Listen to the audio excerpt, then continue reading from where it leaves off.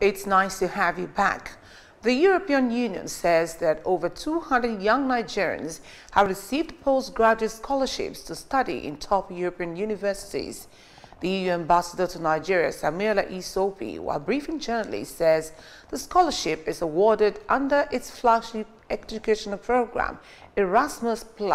Here is the report.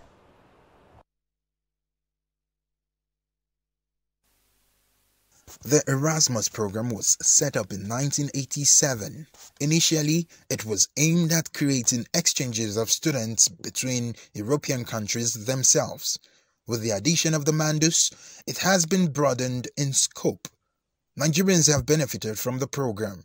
In the last 4 years, the number of recipients have continued to increase, rising from 44 awardees in 2019, 93 in 2020, 133 in 2021 to currently over 200 awardees in 2022.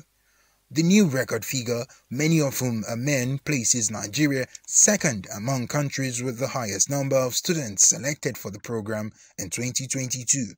Only Pakistan has a higher number of selected students. We remain committed and open to open up legal pathways and to encourage regular legal migration to Europe. And I think these figures show that we have that commitment and that we hope in the future that together we can develop that further. Good news for Nigerians going to Europe for their master's programs is that they have about 150 programs to apply for. The students will be going to a number of different countries, so the minimum number of countries